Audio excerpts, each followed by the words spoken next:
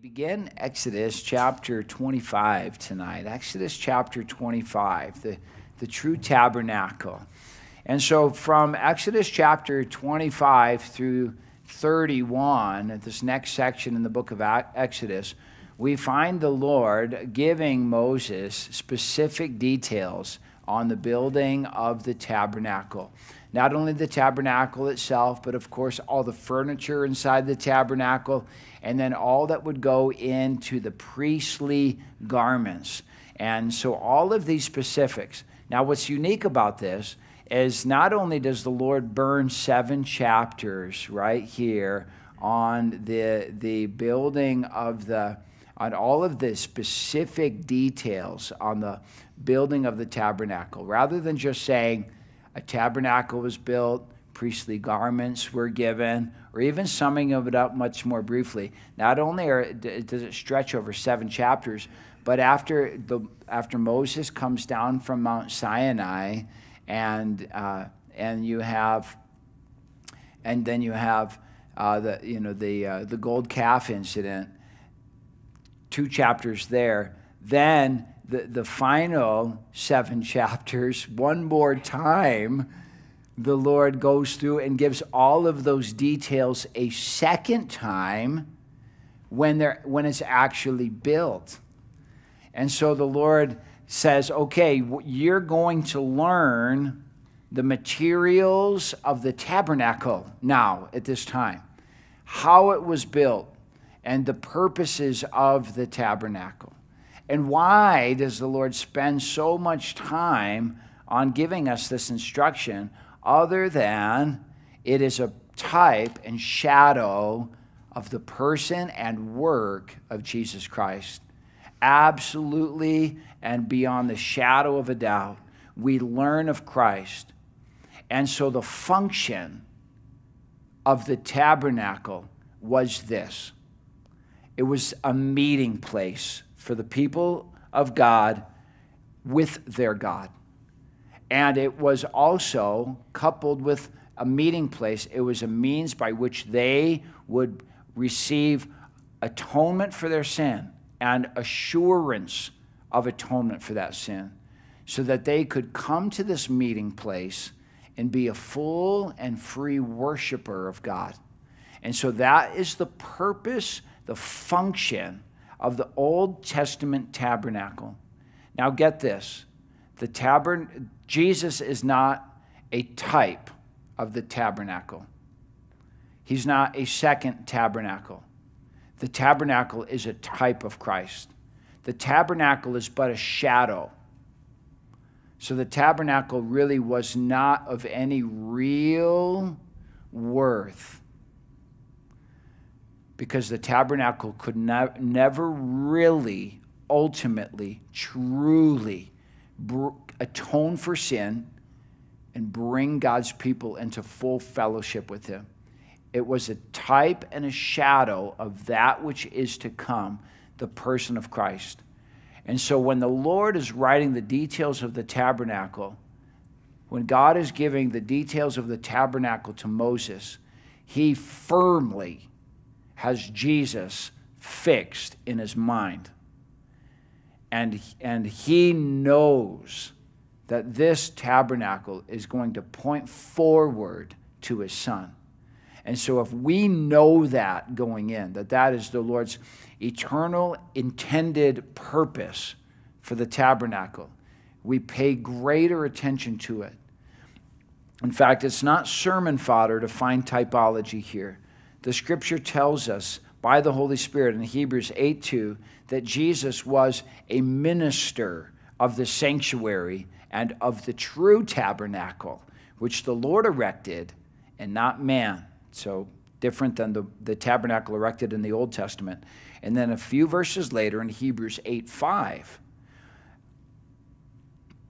talking about the priests who previously served the copy, notice, and shadow of the heavenly things, as Moses was divinely instructed when he was about to make the tabernacle. For he, that's God, said, "See that you make all things according to the pattern shown you on the mountain." Like the Lord said, you be sure that you build it just like I tell you to build it, because every piece, every thread, every ingredient is important to the picture of who Christ is. So that's what we will look at. And of course, we're mindful of John 1:14, where we read, and the Word became flesh and dwelt among us. Now that word dwelt, maybe you've heard this, maybe you know this, maybe not. But that word dwelt there in the Greek is the word for tabernacle. And this verse could actually be translated in the Word, or Jesus, the Word introduced in John 1:1, the eternal Word of God, tabernacled among us. And tabernacle, although it does mean tent, ultimately the word tabernacle means dwelling place. So yes, it was a tent, but it was ultimately this place of dwelling. And so the Word became flesh and dwelt among us, and we beheld His glory, the glory as of the only begotten of the Father, full of grace and truth. All right, well, let's jump right in. And before we build the tabernacle, we need some stuff to build it with. And so that's where we look at in verses 1 through 9. Exodus 25, verse 1. Then the Lord spoke to Moses, saying, speak to the children of Israel that they bring me an offering. From everyone who gives it willingly with his heart, you shall take my offering. So not only does the Lord here in this verse command God's people to give, from this verse we'd realize not only does God command his people to give, but he commands his people to command his people to give. Here God is commanding Moses to tell his people to give. And so I know sometimes we can have trouble if the church leadership or the pastor's urging generosity, but ultimately the Lord urges generosity. But specifically when we're considering the offerings of the tabernacle, this becomes utterly important because the people had that which was needed to build the tabernacle. And so the Lord says, go and urge them to give, and to give freely, willingly. Later on, we'll realize as we see the people then come and give, later on in Exodus, they actually bring so much that Moses has to restrain them from giving because they were so happy to give, so happy to have the tabernacle, that they brought way too much, more than was enough. And we would even, conservative estimates would say that there was about 2,000 pounds of gold that the people brought for the tabernacle, and then about 4 tons of silver. So about a ton of gold and 4 tons of silver, and that's just 2 of the precious metals, let alone the wood and all the other materials that were brought. And so the people brought indeed more than enough. And then the Lord says he wanted them giving willingly. And yet Paul says the same in the New Testament. He says, that God loves a cheerful giver, that when we give, we're not to give out of necessity or begrudgingly, but rather God loves a cheerful giver. And so we know that the Lord uses our time, our resources, our talents, but ultimately our spiritual gifts. And in fact, there's an interesting note to consider here. As we consider on in verse 3, the Lord asks for some specific stuff. And he says, and this is the offering which you shall take from them. Gold, silver, and bronze. So we begin with those 3 precious metals. And then in verse 4, blue, purple, and scarlet thread. Also fine linen, goat's hair. Verse 5, ram's skins dyed red. They had the ability to do all of this. Badger skins. And then also acacia wood, which we'll talk about when we consider the Ark of the Testimony or the Ark of the Covenant. Also, they were to bring oil for the light, spices for the anointing oil, and for the sweet incense. Remember, to be a sweet aroma to the Lord. Verse 7, they were to bring onyx stones and stones to be set in the ephod and in the breastplate. So these are all various kinds of jewels that we'll read about later that were placed in the priestly garments. And then verse 8, and let them make me a sanctuary that I may dwell among them. And so there we find the purpose and the function of the sanctuary. And sometimes it's called the tabernacle. Sometimes it's called the sanctuary. It takes 5 or 6 various different names, this tabernacle of the Lord. And then in verse 9, and according, notice, and then this is the first time we receive this command, but it won't be the last. And I already quoted it once from Hebrews 8:5. According to all that I show you, that is, the pattern of the tabernacle and the pattern of all its furnishings, just so you shall make it. Moses, get it right. Do it just like I'm telling you. And the gifted artisans would come up and put all of this together. But before we go on into the Ark of the Covenant, the first piece of furniture that you find in the covenant, in the Ark, let's first just consider these articles that are brought. Let's not look at each of them individually and what they might represent. We'll look at them more in greater detail later on when we consider each of the pieces and how these pieces fit together and how they were used. However, first let's just consider the whole list, the whole Home Depot shopping list, so to speak, that you would have here. Where did the people get this stuff? They were slaves in Egypt. Where do they have all the gold and the silver and the bronze and the blue thread? Raise your hand if you know. How? They plundered Egypt, right? Yeah.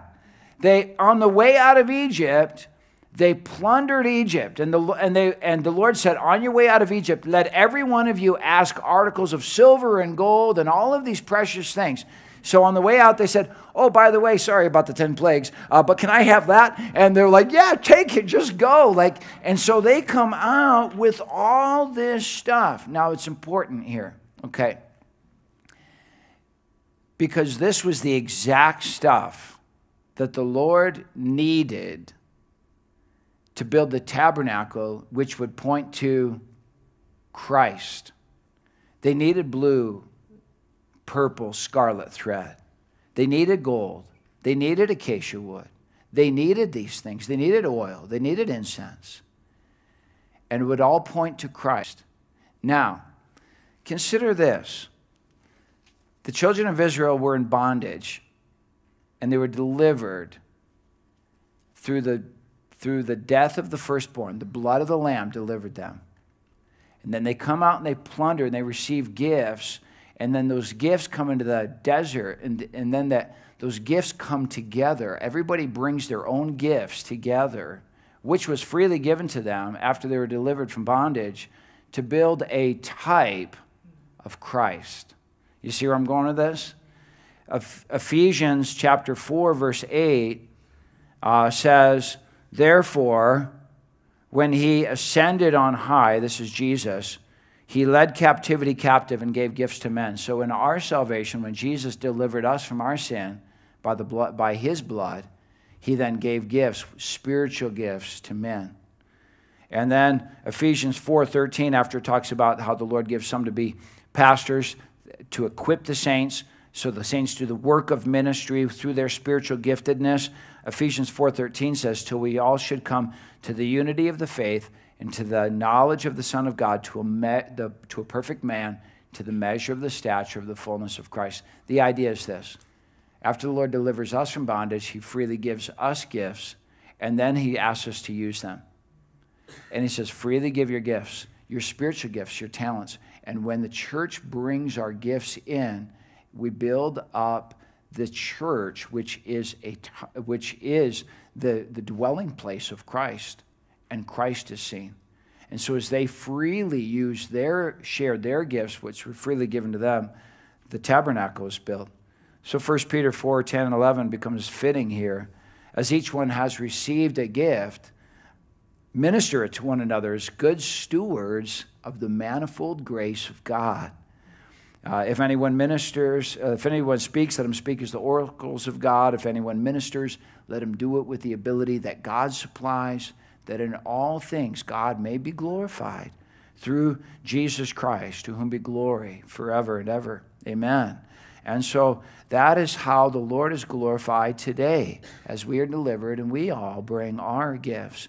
And so immediately we see that the tabernacle was able to be built as a type of Christ just because the Lord delivered and then freely gifted and blessed the Israelites with the ability to give. It also just reminds us of the simple premise of giving. If the Lord ever asks you to give, he's only given when he's freely given you. And you have nothing that's your own. And the Lord's only asking for you to share what he's bountifully blessed you with already. Now, we get into we'll look at tonight 3 pieces of furniture, and we begin in the innermost part of the sanctuary. So it's just interesting as we consider the tabernacle. We don't begin with the outside and then we furnish it. We begin with the most important innermost piece, the Ark of the Covenant. And then we're going to move out from there. And we'll look at 3 pieces, and of these 3 pieces, we'll spend the most amount of our time here just in the Ark of the Covenant. And then we'll look at the table of showbread and then the lampstand in conclusion tonight. So verse 10, we then move now to the Ark of the Covenant. And we read here in verse 10, it says, and they shall, and you, or they, the gifted artisans, as God speaking to Moses on the mountain, and they shall make an ark of acacia wood. 2.5 cubits shall be its length, 1.5 cubits its width, and 1.5 cubits its height. And you shall overlay it with pure gold inside and out. You shall overlay it, and you shall make on it a molding of gold all around. You shall cast 4 rings of gold for it, and put them in its 4 corners, and 2 rings shall be on one side, and 2 rings on the other side. And you shall make poles of acacia wood, and overlay them with gold.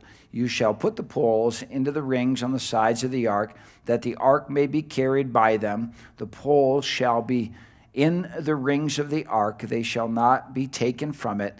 And you shall put into the ark the testimony which I will give you. So the Ark of the Covenant, much has been written about it, said about it. We should not have in our mind the Raiders of the Lost Ark, Harrison Ford here in some magical box, that does some crazy thing.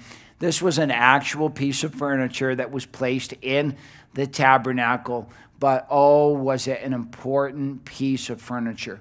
Not only, and really to use the word furniture, although that's what it is, really misses the point, because this box served a massive and mighty function, okay? It was to contain the 10 Commandments, and it was to be placed in the most holy place before the Lord. And it was to remind God's people of the 10 Commandments and that God was holy. That's why it was placed in the holiest of all, or the Holy of Holies. There's the tabernacle, then the holy place, and then the most holy place. A 15-foot by 15-foot square enclosed in cloth of this most holy place. And this was the only piece of furniture in the most holy place. But above this was a lid, a propitiation lid, or we could call it the mercy seat, surrounded by 2 cherubim.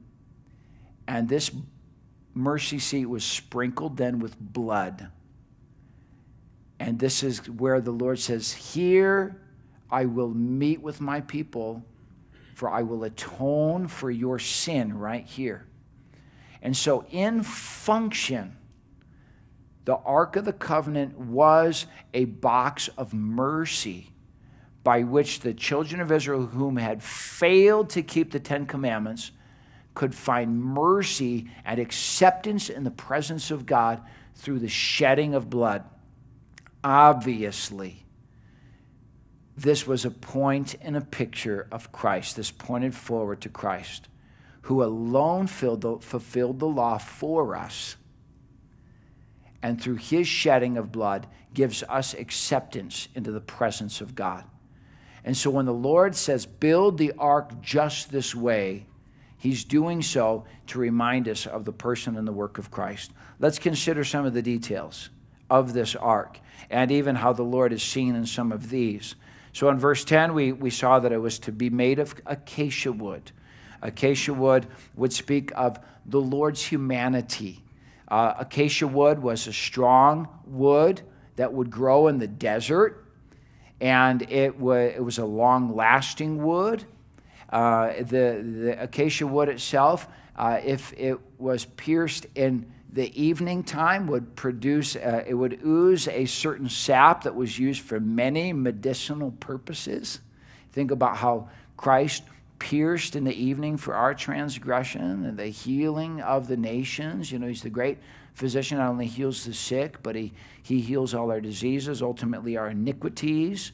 And this box was, so 2.5 cubits by a cubit and a half, a cubit and a half.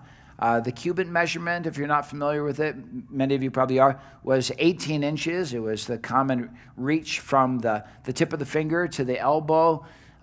For a Middle Easterner, I don't know, mine's probably 2.5 feet, I don't know. And so it was just, that's an easy way of them measuring during building. How many cubits would it be? So about 18 inches. And so 2.5 by 1.5. So this box was 45 inches long by 27 inches deep by 27 inches tall. And then it was, of course, overlaid with gold. With pure gold, verse 11. Inside, outside, there would also be a pure gold molding all around it. It was beautiful and intricate. Verse 12, it would have, of course, 4 rings attached to it.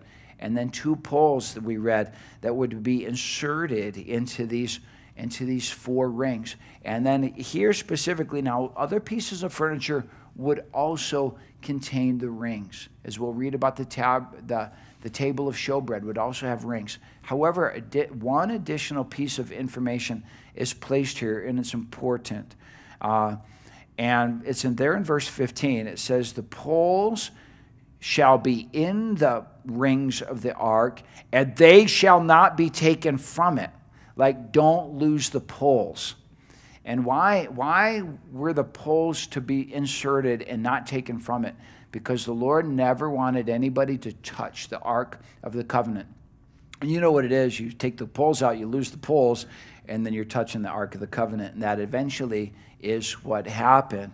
We can read in Samuel when the Ark of the Covenant was stolen by the Philistines, and then they put it on a cart pulled by oxen and went back to the land of Israel. But then when the men of Jabesh Gilead saw it, they touched it, they opened it, and anybody who touched it died that day. And then later on, when David became king and he was bringing the ark of the Lord into the city of Jerusalem for the first time, he placed it also on an ark, not following the prescribed manner from Leviticus. The priests weren't carrying it with poles. And when the oxen stumbled, a man named Uzzah reached out his hand to steady the ark, and he immediately was struck dead. And so David was afraid to bring it to his house, but then later on, the ark, as it remained at the house of Obed-Edom, David saw that Obed-Edom's house was blessed, and so then he says, let's bring it in afterwards, but let's do it right. Let's bring the priests and have them carry it on the poles. And all of this just reminds us that God is holy. And so as the ark was placed into the holiest of all, it couldn't even be touched. And then the holiest of all, no man could go into the holiest of all except the high priest, and he alone once a year. And we'll read about that here in some of that atoning work from verses 17 on. And it's specifically what happened on that day of atonement between the priests. But God was just saying, I'm holy. And so that's why the 10 Commandments were placed in there. There were 2 other items that were eventually placed in the ark. Do you know them? One was Aaron's rod that budded was placed in there, and then some manna as a memorial to what the Lord had. And we read of that later on in the book of Hebrews chapter 9. However, what we simply find is that this ark initially was essentially 4 feet by 2.5 feet by 2.5 feet, wooden box, I believe the acacia wood points to us of the Lord's humanity, overlaid with gold, his deity, his glory, inside containing the Ten Commandments. And the Lord Jesus, I've come to do your will, your law is within my heart. Christ came as a representative of the law to fulfill the law. And it was in the holy place, as God is saying, I'm holy. Those who approach me must be holy. They must keep the commands. Only Christ could fully keep it.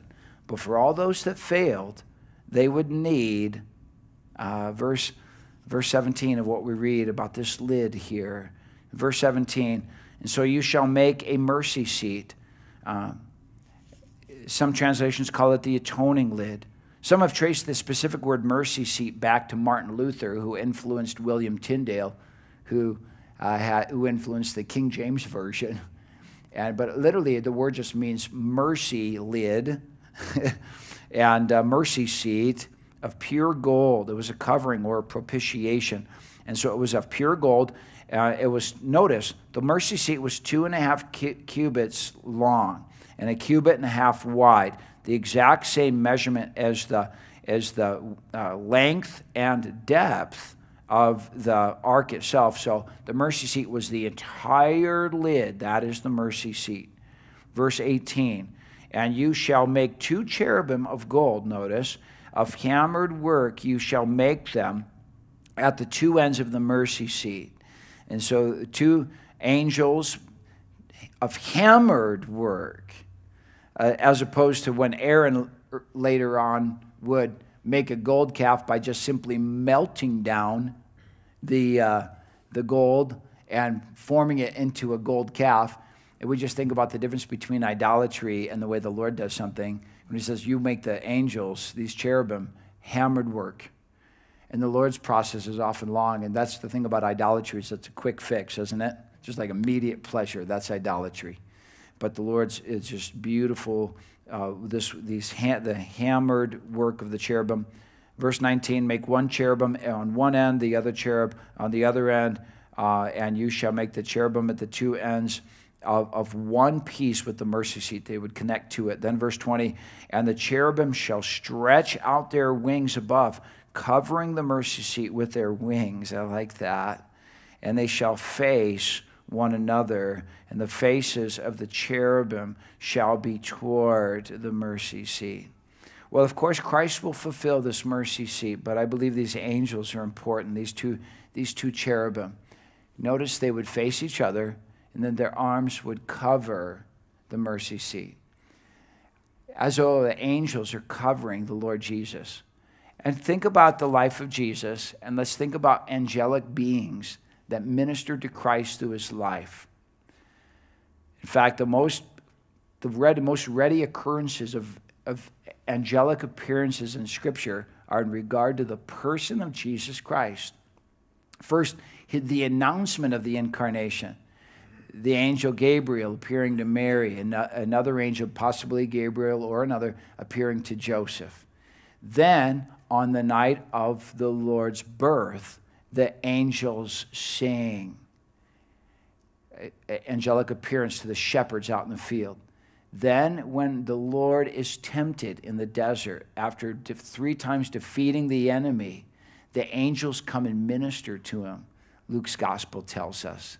Then in the Garden of Gethsemane, when he surrenders his will to the Father, again, Luke's gospel tells us after his sweat became great drops of blood, angels came and ministered to him in the Garden of Gethsemane, the angels spreading out over the mercy seat. But then the last appearance, and then there's 2 more appearances of angels in the bodily ministry of Jesus. One then is after the resurrection, of course, the angels declaring it. But consider what John 20:12 says, when the disciples came and looked, and when Mary Magdalene came and looked in John 20:12, and she saw 2 angels. When she looked into the tomb, she saw 2 angels in white sitting, one at the head and the other at the feet, where the body of the Lord lay. And that slab there, where the Lord lay, in essence, the mercy seat, now just completely, the stain of the blood still there. and the Lord's body now gone, and the two angels on the side, and we have full and free access through. And then the last appearance, of course, at the angels, when the Lord ascended, the angels came and said, why are you guys looking up into heaven? The same Lord who came, he's going to come again in like manner. And so these angels that appear over the mercy seat remind us of the angelic ministry toward Christ in his earthly ministry as he satisfied the wrath of the Father on our behalf. And that's what propitiation means, or mercy means. It means the judgment of sin has been satisfied, has been met. There's no more anger against sin, no more holy wrath of God against sin, because it's been met. And so that brings us to verse 21, where we read, you shall put the mercy seat on top of the ark, and in the ark you shall put the testimony that I will give you. So in the ark, the 10 Commandments, mercy seat on top, and then verse 22, and there I will meet with you. I love that. And there at the mercy seat, I will meet with you, and I will speak with you from above the mercy seat, from between the cherubim, which are on the ark of the testimony, about everything which I will give you in commandment to the children of Israel. And there, so he says, there I will meet with you. Later on in Leviticus, we'd read this about the mercy seat. And this is why the Lord was able to meet with them there. Leviticus 16:11. And Aaron shall bring the bull of a sin offering. So the children of Israel were sinners, just like you and I, which is one for himself, and that he would make atonement for himself, and then later for the people. We'd read later in the later verses. And shall kill the bull as a sin offering, which is for himself.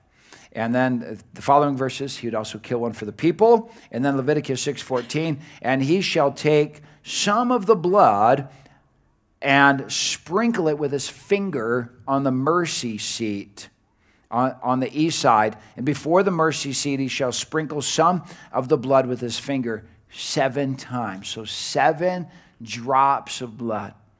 And again, remember, Christ bled. Scripture tells us Christ bled from 7 places on his body on the night of the crucifixion. Both of his hands, both of his feet, that's 4. He wore a crown of thorns, that's 5. His back was beaten, scourged, that's 6. And then his side was pierced, that's 7. And so the Lord pierced 7 times for us. And so there's this Greek word in the New Testament. It's called hilasmos. Hilasmos. And it literally means mercy seat. Mercy seat. And here's a few times that it's used. Hebrews 2:17. Therefore, in all things, he had to be made like his brethren, that he might be a merciful and faithful high priest in things pertaining to God, to make propitiation, or to be the mercy seat for the sins of his people, to make propitiation by his blood, or for the sins of his people, yeah. And then Romans 3:25, God set forth him, or Christ, as a propitiation, or as the mercy seat, by his blood, through faith, to demonstrate his righteousness, and in his forbearance passed over the sins previously committed. Or 1 John 4:10, and this is love, not that we loved God, but that he loved us, and he sent his only Son to be the propitiation for our sins. And then there's a parable that Jesus told, or maybe a true story of 2 men that went to the temple, and one, the high priest, who thought he was better than everybody. He's like, thank you that I'm not like this tax collector over here, and I pay tithes, and I fast twice a week, and then there was the tax collector, remember, who couldn't even lift his eyes to heaven. And he prayed, Lord, have mercy on me, a sinner. And there in Luke 18:13, God, be merciful to me, a sinner. And today I was reading Philip Graham Ryken from the Preach the Word series commentary. And Philip Graham Ryken noticed, he said, this is that word mercy seat. And he said, and really in the Greek, this word, God be merciful to me, a sinner, should actually be translated, God be merciful to me, the sinner. There's a definite article there. God be merciful to me, the sinner. And he says, and even more accurately, or more literally, I should say, it should be translated, Lord, be my mercy seat, I'm the sinner. And as if to say, I am the sinner. And then Philip Graham Ryken said, he goes, studying this passage has made a profound difference in my life. And he said, and so I tried to pray as soon as I'm conscious that I'm awake every morning. I try to let the first thing be that I pray as soon as I know I'm awake. And he goes, and I try to pray this, God be merciful to me, the sinner. And I just start my day that way. It's just kind of like me getting everything square. I know who God is. He's a merciful God. And I know who I am. I'm the sinner. And then from that point on, I can talk to the Lord about anything else I need to. And I just would present that to you even now. And maybe you've blown it again today. Maybe you've fallen short again this week. And you just need a merciful God. Well, you have one in Christ. He is your propitiation. And it is there through the person and work of Christ that you have full access into the Holy of Holies, into the throne room of God, where you can meet with him, the Lord. Let's look at these last two pieces of furniture here in Exodus 25. We won't take forever doing it. There's the table of showbread in verse 23. You shall also make a table of acacia wood. 2 cubits shall be its length, and a cubit its width, and a cubit and a half its height.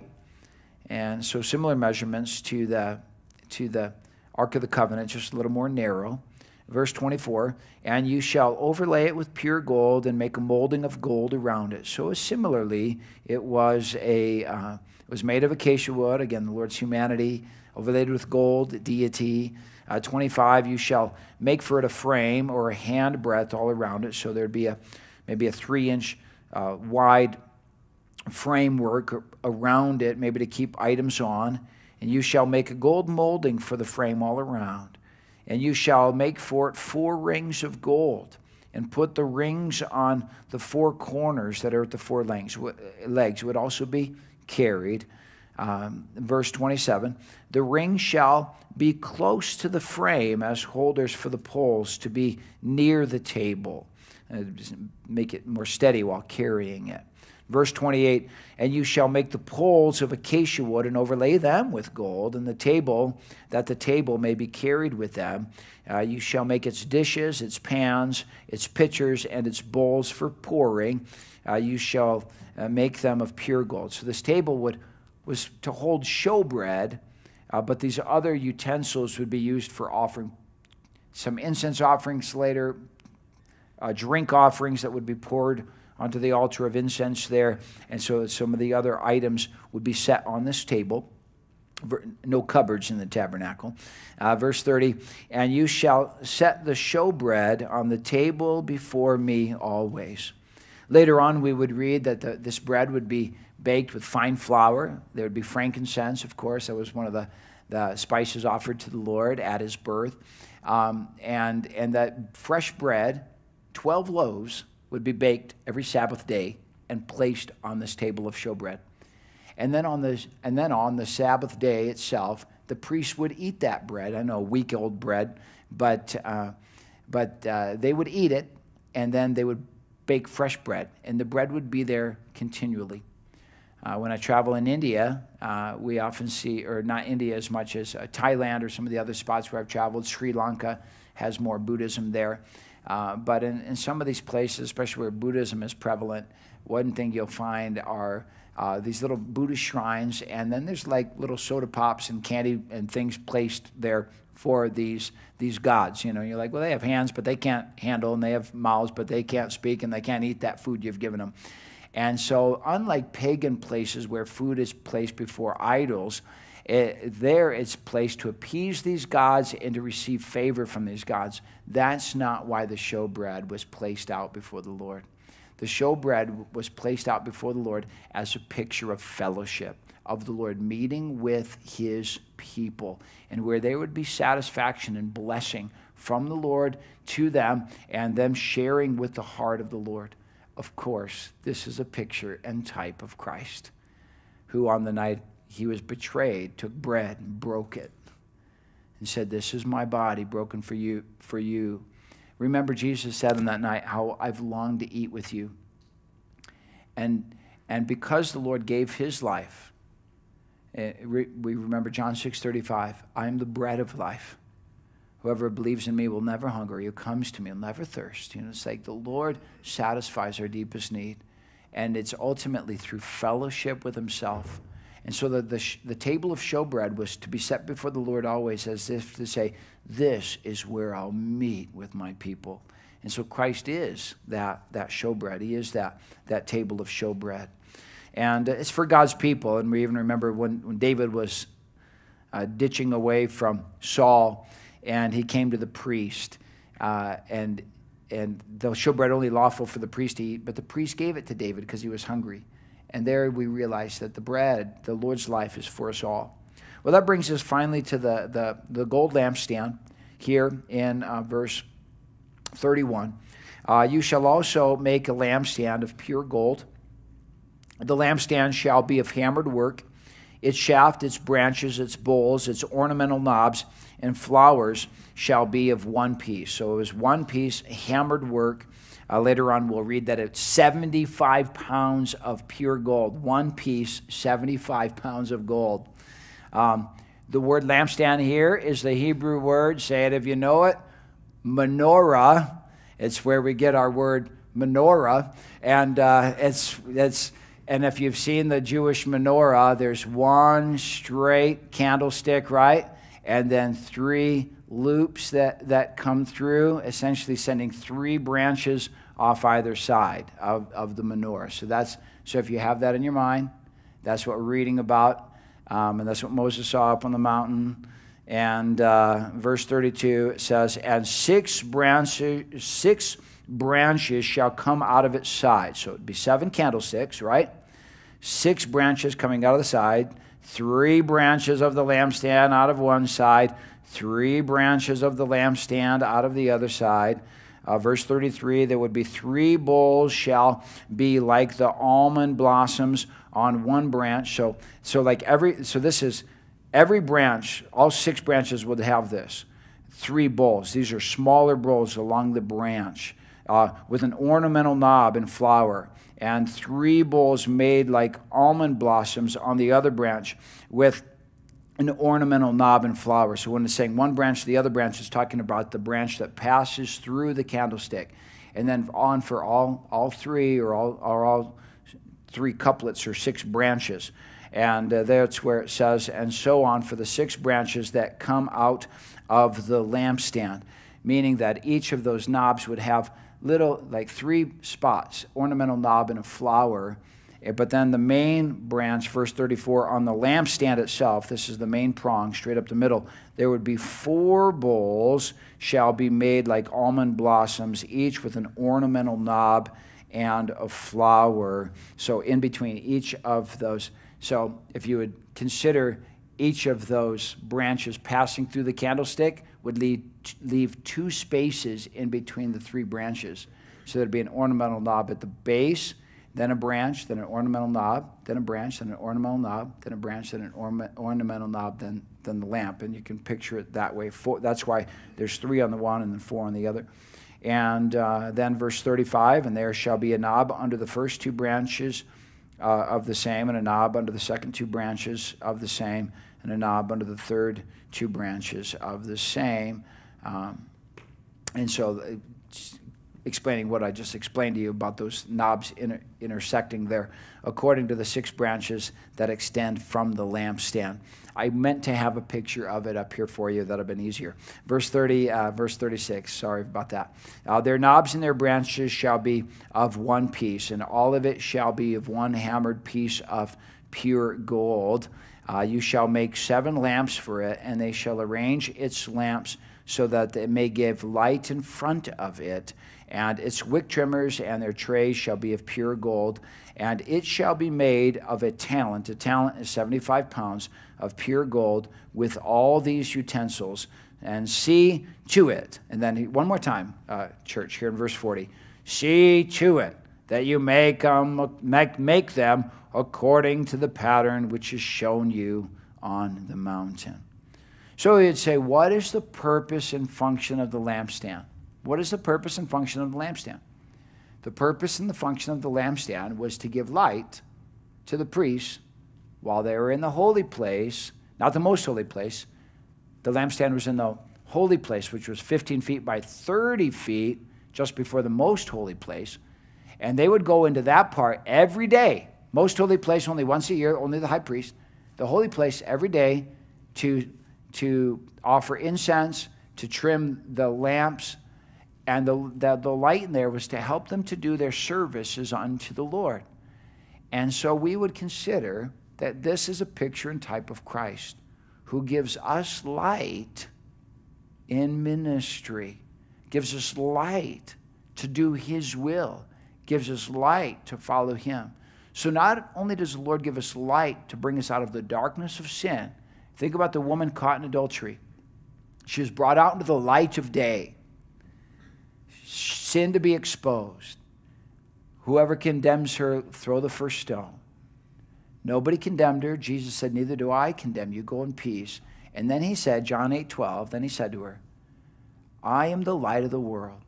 He who follows me shall not walk in darkness, but have the light of life. And there we realize that this woman, freed from her sin, had light from Christ to do what? Follow me, to follow Jesus, to do his will. And so the light in the tabernacle is a type of Christ that not only light to lead us out of sin, but light to do the Lord's will. And oil there is a picture of the Holy Spirit.